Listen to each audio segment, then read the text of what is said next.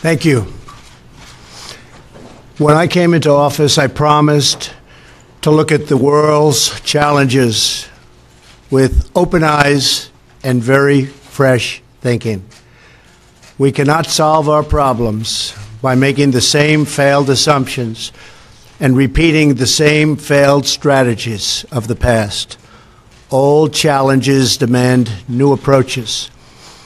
My announcement today marks the beginning of a new approach to conflict between Israel and the Palestinians. In 1995, Congress adopted the Jerusalem Embassy Act, urging the federal government to relocate the American embassy to Jerusalem and to recognize that that city, and so importantly, is Israel's capital. This act passed Congress by an overwhelming bipartisan majority and was reaffirmed by a unanimous vote of the Senate only 6 months ago. Yet for over 20 years, every previous American president has exercised the law's waiver, refusing to move the U.S. Embassy to Jerusalem or to recognize Jerusalem as Israel's capital city. Presidents issued these waivers under the belief that delaying the recognition of Jerusalem would advance the cause of peace. Some say they lacked courage, but they made their best judgments based on facts as they understood them at the time. Nevertheless, the record is in. After more than 2 decades of waivers, we are no closer to a lasting peace agreement between Israel and the Palestinians. It would be folly to assume that repeating the exact same formula would now produce a different or better result. Therefore, I have determined that it is time to officially recognize Jerusalem as the capital of Israel. While previous presidents have made this a major campaign promise, they failed to deliver. Today, I am delivering. I've judged this course of action to be in the best interests of the United States of America and the pursuit of peace between Israel and the Palestinians. This is a long overdue step to advance the peace process and to work towards a lasting agreement. Israel is a sovereign nation with the right, like every other sovereign nation, to determine its own capital. Acknowledging this is a fact is a necessary condition for achieving peace. It was 70 years ago that the United States, under President Truman, recognized the State of Israel. Ever since then, Israel has made its capital in the city of Jerusalem, the capital the Jewish people established in ancient times. Today, Jerusalem is the seat of the modern Israeli government.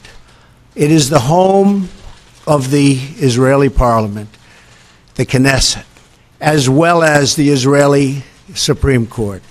It is the location of the official residence of the Prime Minister and the President. It is the headquarters of many government ministries. For decades, visiting American presidents, secretaries of state, and military leaders have met their Israeli counterparts in Jerusalem, as I did on my trip to Israel earlier this year. Jerusalem is not just the heart of 3 great religions, but it is now also the heart of one of the most successful democracies in the world. Over the past 7 decades, the Israeli people have built a country where Jews, Muslims, and Christians, and people of all faiths are free to live and worship according to their conscience and according to their beliefs.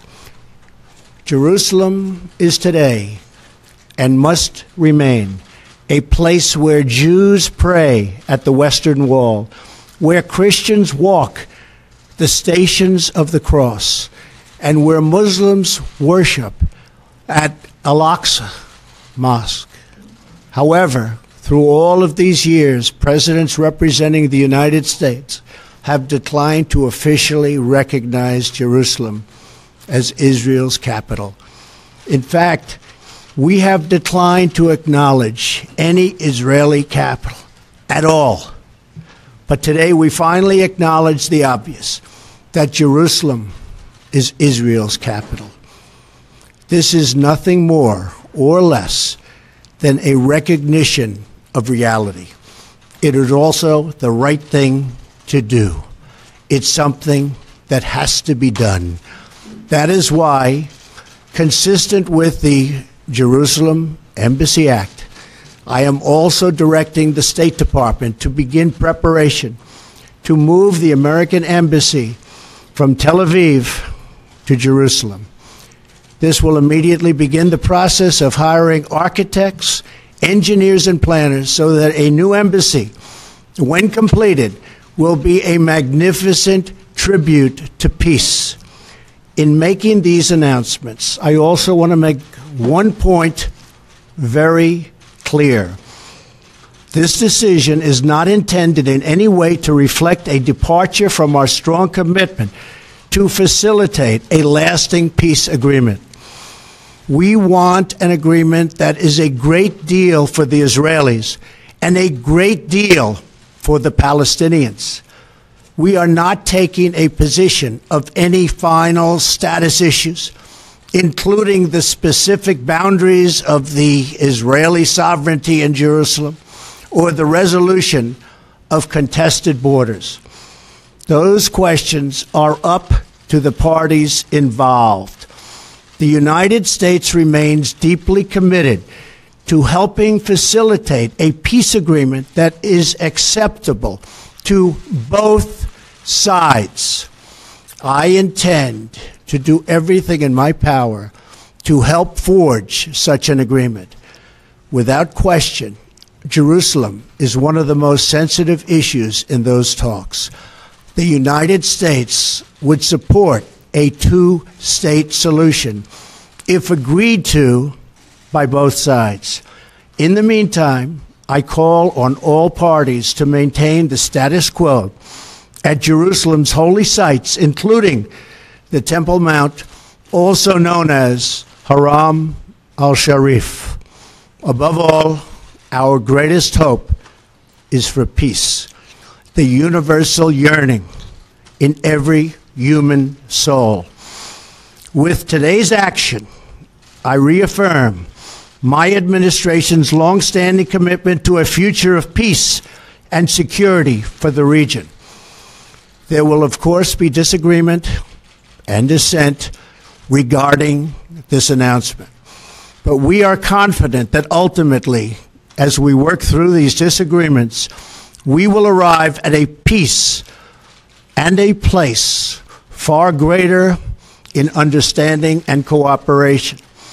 This sacred city should call forth the best in humanity, lifting our sights to what it is possible, not pulling us back and down to the old fights that have become so totally predictable. Peace is never beyond the grasp of those willing to reach it. So today we call for calm, for moderation, and for the voices of tolerance to prevail over the purveyors of hate. Our children should inherit our love, not our conflicts. I repeat the message I delivered at the historic and extraordinary summit in Saudi Arabia earlier this year. The Middle East is a region rich with culture, spirit, and history. Its people are brilliant, proud, and diverse, vibrant, and strong. But the incredible future awaiting this region is held at bay by bloodshed, ignorance, and terror. Vice President Pence will travel to the region in the coming days to reaffirm our commitment to work with partners throughout the Middle East to defeat radicalism that threatens the hopes and dreams of future generations. It is time for the many who desire peace to expel the extremists from their midst.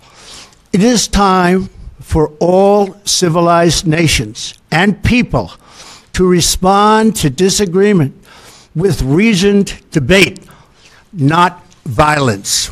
And it is time for young and moderate voices all across the Middle East to claim for themselves a bright and beautiful future.